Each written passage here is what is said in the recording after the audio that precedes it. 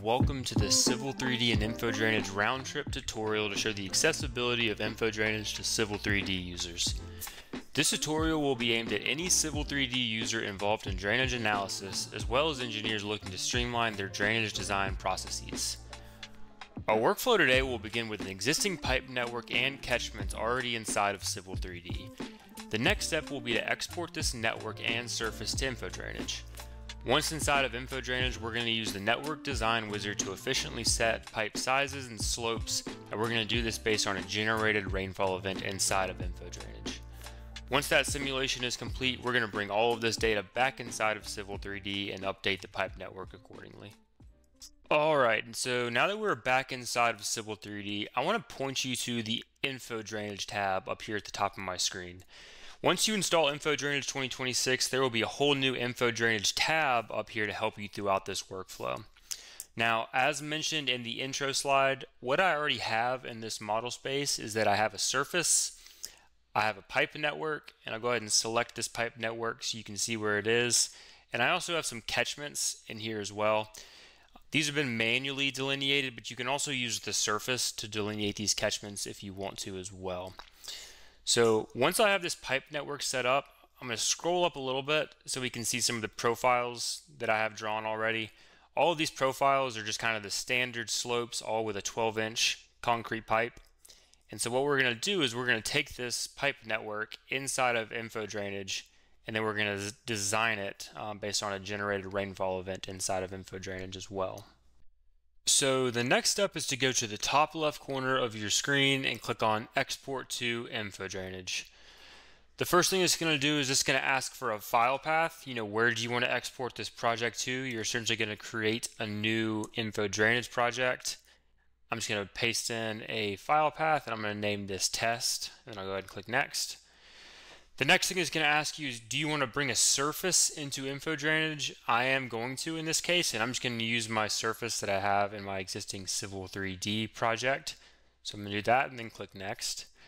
And so now what it's going to ask me to do is some traditional part mapping. So essentially what it does is it's going to load in every single Civil 3D part family and part size that is currently inside of my pipe network.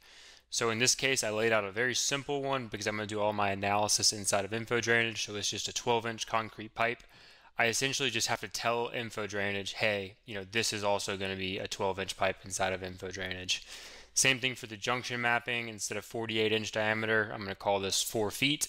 And then you only have to do this one time. And so you can see for a simple example like this, it's pretty easy to do manually.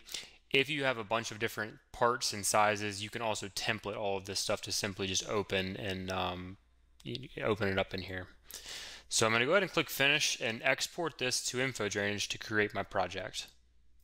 So now I will just open up my File Explorer to where I saved this, double click on Test, and it's going to open up InfoDrainage for me. So now that InfoDrainage is open, you'll see that this looks like the exact same drainage project that was inside of Civil 3D.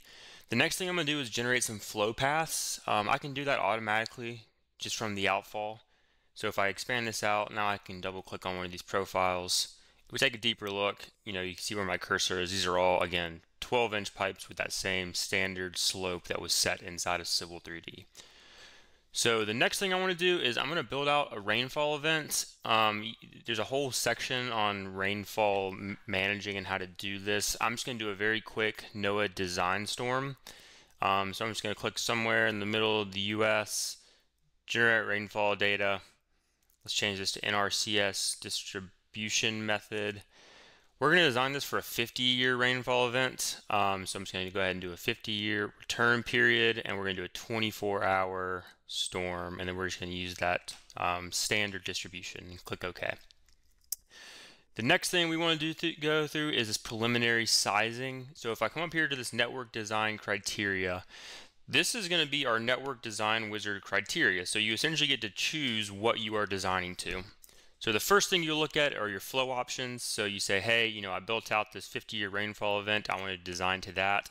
It's going to calculate the peak flow using a rational method calculation. And then if I come over to design options, this gives me even more control over the network design wizard, setting things like I want to check the velocity of if my slopes get too steep. You can set a minimum and maximum slope, allow backdrops.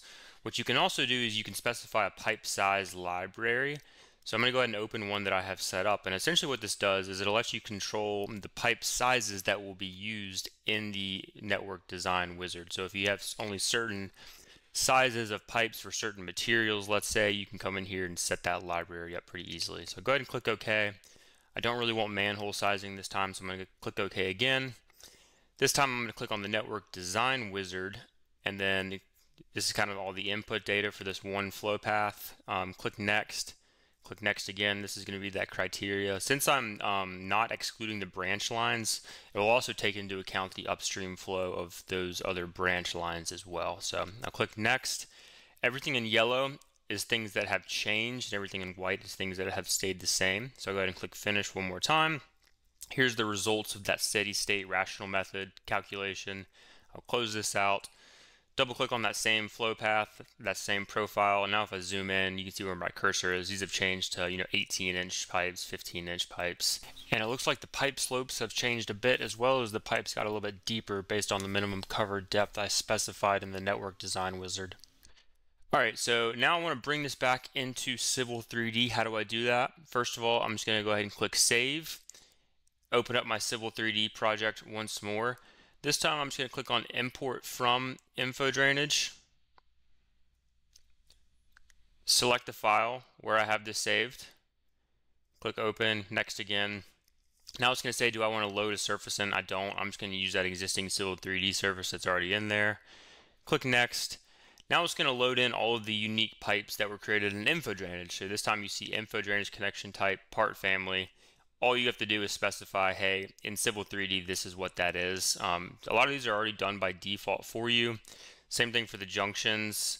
And again, everything when it comes to part mapping, it can be templated. You can always come up here and save this so you don't have to set it up every single time, especially for larger projects. So I'll go ahead and click Finish, and now it's going to load in all of that data from InfoDrainage, and it's going to update my pipe network. Alright, so now that this is loaded back in, what I can do to quickly show that it's loaded in is we can go look at those profiles. So now if I zoom in, you can see, hey, this downstream pipe's changed to 18, the slopes have slightly changed as well. And you can see, even though I ran the network design wizard just on that one flow path, since these were some of the branch lines, it's also taken into account these as well. And so some of these have been upsized and changed too. And so that concludes a quick round tripping of Civil 3D to InfoDrainage and back again. Please check out some of the other videos if you want some more information about the rainfall events, the network design wizard. There's a whole section on YouTube about all of these different kinds of things you can do with InfoDrainage.